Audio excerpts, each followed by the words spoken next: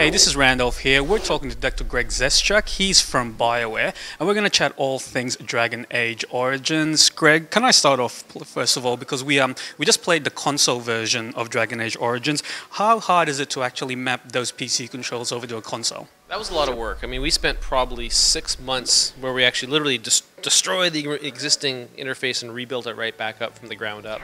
The main thing we really wanted to accomplish was the fact that Dragon Age Origins PC is a lot of stuff you can do in the game, a lot of controls. We didn't want to compromise for console players. We wanted them to have every single power available to them, but we also want to make it playable. So we actually came up with a sort of a ring structure and some hot buttons and things that actually we think really captures the game well and gives it a very good feel and actually really allows console players to feel like they're in control.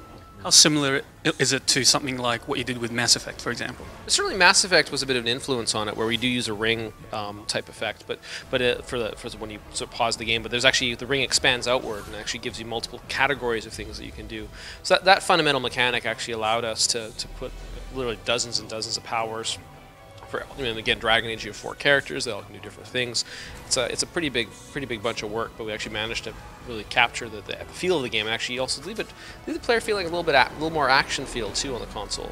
So are you confident you've got, I guess, most of the complexity of the PC controls in there? Did you have to make any sacrifices at all, do you think? I don't think we made any sacrifices at all. I think we actually captured. I think the key thing too is you can do it, but you want to make it still very, very playable. That was one of our other key focuses, to make sure that it was easy to play, and I think we accomplished that as well, which was probably the hardest thing about the whole endeavor. Okay, so it's very close to release now for Dragon Age Origins. What is there left to do on the game?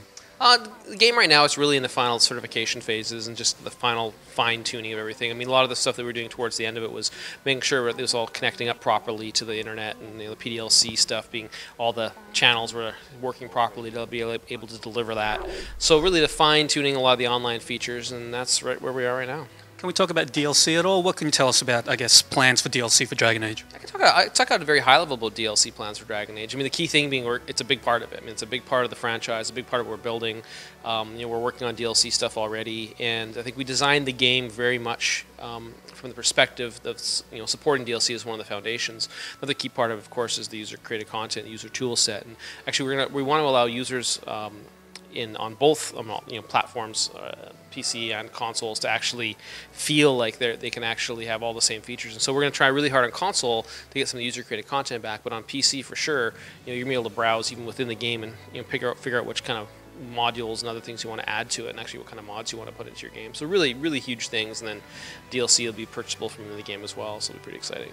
So you are planning on getting some of that user-generated content from the PC side onto the console environment? Yeah, absolutely. We're working really hard. We want to work with the folks at Microsoft and Sony to do that, because we think it'd be just a fabulous thing for folks on consoles to see some of the user-created stuff. And given that the tool set's going to only work on PC, figure out a way of getting that, probably like in it, in a sense, not almost like a little DLC piece itself, but get it certified and approved through Microsoft and Sony if we can. So how soon after launch can we expect the first DLC from you guys? I think we got DLC coming almost right out of the gate, like very soon after the launch phase, and then there's a whole bunch of stuff planned. And I think it'll depend on how the response is and what people seem to like and not like. We can adjust the plans based on the response. Okay, thanks for that, Greg. Can you tell us what platforms and when Dragon Age Origins is coming out? Sure. Dragon Age Origins is coming out on Xbox 360 and PC in early November, and then PS3 a little later in November. Thanks very much. Thank you.